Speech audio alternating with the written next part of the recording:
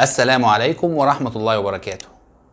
في ذاك الزمان البعيد بعد وفاة نبي الله موسى عليه السلام ابتعد بنو إسرائيل عن الحق، فسلط الله عليهم ملكا ظالما هو بخت نصر، فدمر بيت المقدس وعذب اليهود وأهلك الكثير منهم.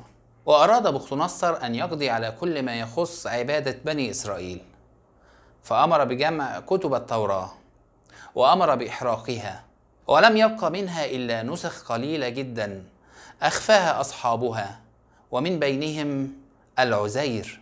كان العزير رجلا صالحا من بني إسرائيل، وكان يحفظ التوراة عن ظهر قلب.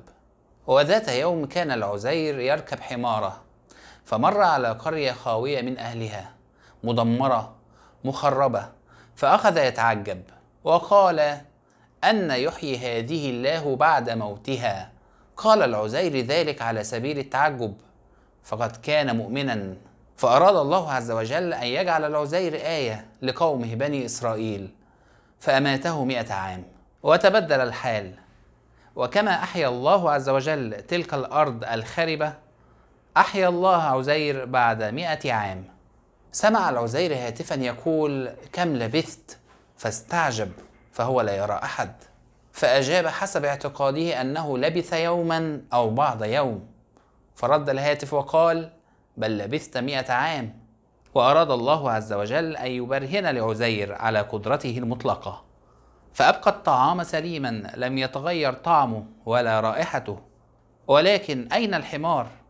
أراد الله عز وجل أن يثبت له كيف يحيي الموتى، وكان الحمار قد نفق وتحلل ومات، فقال له: وانظر إلى حمارك. فرأى العزير العظام البالية تتحرك وتشكل هيكل عظمي للحمار، ثم بدأ اللحم والأعصاب يكسوها، ثم الجلد والشعر، ثم بعثه الله فقام الحمار واقفا.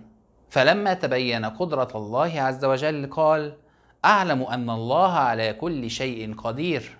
ثم عاد عزير إلى قريته، وكان الحال قد تبدل بها أيضا، فلا الناس ولا الملابس صارت كما كانت.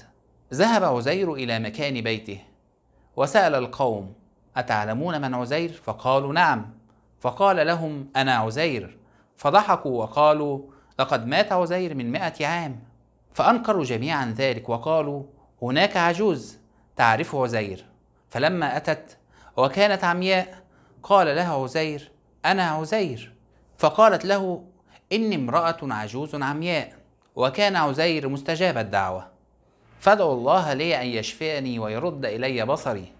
فدعا عزير الله فاستجاب الله وشفاها.